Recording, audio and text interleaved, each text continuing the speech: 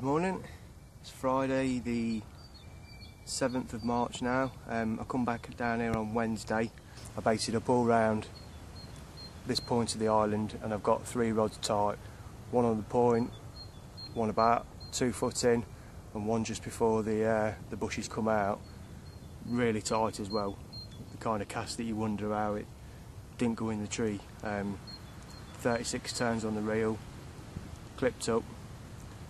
I've then skimmed out probably 2 handfuls of boiler, and you can actually get them to, if you skim them across the water, they'll bounce across the surface and then sometimes even bounce off the island, so you can get them really tight that way, you're not losing boiler all over the island. I've then spommed out probably about 10 spoms of some hemp, corn, boilie crumb, and a tin of flake mackerel.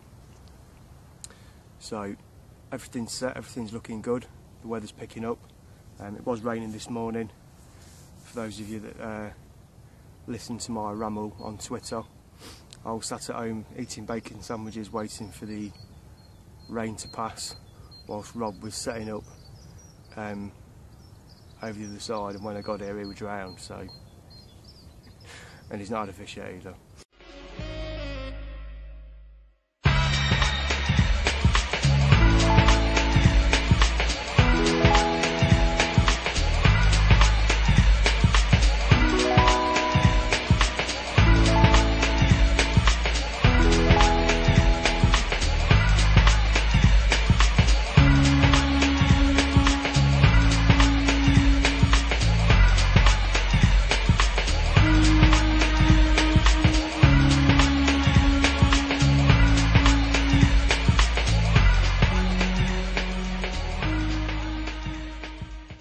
So, not weighed him, just a little common, but off the mark, That was on the combi rig, absolutely nailed.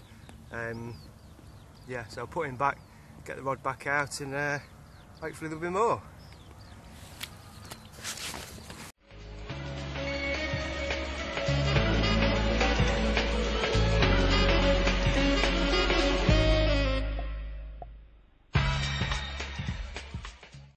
How about that then, a take on camera?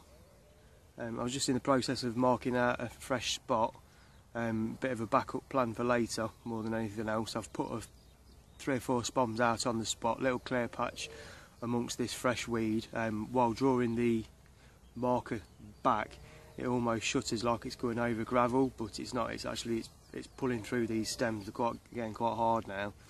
So I found a clear 2-foot spot amongst it, so I've dropped a couple of spoms on that, and I'll drop a rod on that probably the last couple of hours before I go. So if there's fish in the area, there's a bit of free grub from, no pressure, and then I'll attack that last thing. But obviously while doing that, you've seen the left hand rod bend round, so take on camera, happy with that. Well, it's 4 o'clock, just coming into bite time as far as Mr. Moon says so. A slick's just come up from that area that I had the marker and spotted to a while ago, so I've just wound my left hand rod in, overcast it, wound back and dropped it on the spot. So if it was a disturbance by a fish, I'm fishing for it. Like I say, it's just coming back into bite time now. Rob had 3, we're both hitting the stockies, nothing above £15. But yeah, we're 4 fish within an hour of each other, and then nothing. And that was the morning peak. So this lake, I think 90% of my fish have been on the bite times. I think different lakes fish feed differently, but this is an unfished, underfished lake. So I suppose in a lot of ways the fish are quite naturally feeding, as opposed to angling pressure.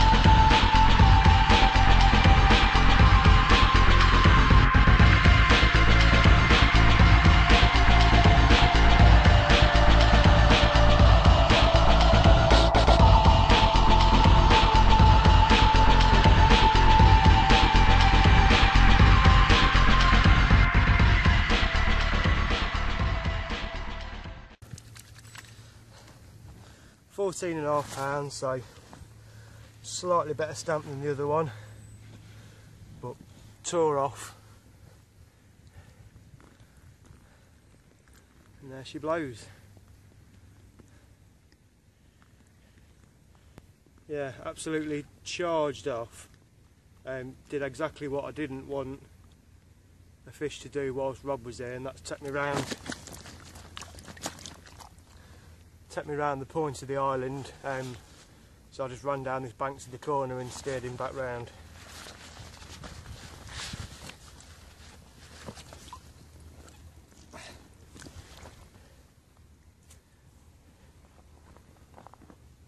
Show you the other side. Pretty much immaculate.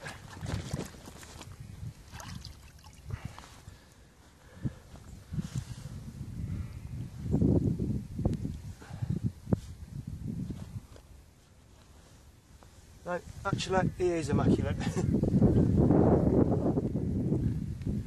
There's the other side. £14.5 gold bar,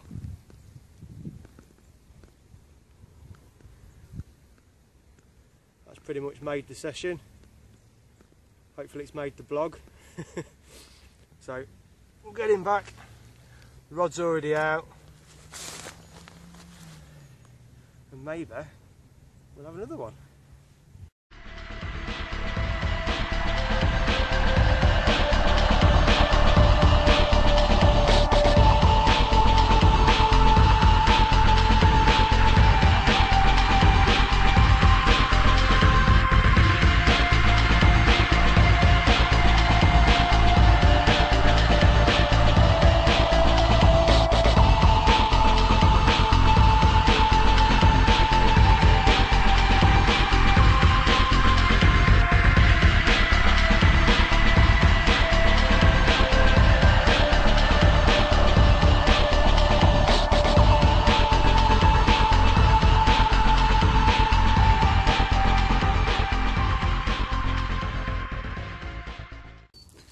Well, it's now 5:15.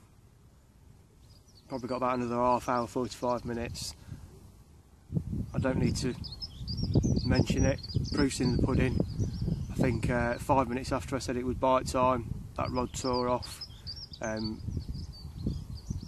on when the moon peak says that the feed are fishing. I noticed quite a bit of slicking coming up around the point of the island as well. I've reset all 3 rods back to where they started because I have started roaming them about a little bit. So all 3 rods are toward the point of the island, 1 off it, 1 on the point, 1 just in the bay. It's the combi rig that's picked up both bites. Now I know that there's 3 or 4 foot of water where my rigs are landing. So I'm just wondering if the stiff hinge rig in that depth is a bit too blatant. I do prefer to fish a stiff hinge to a comber, especially now this weed's coming up. You've got a better chance of being presented, and also they do tend to pick up the bigger fish. So hopefully, fingers crossed, for number 3, break that 20-pound barrier.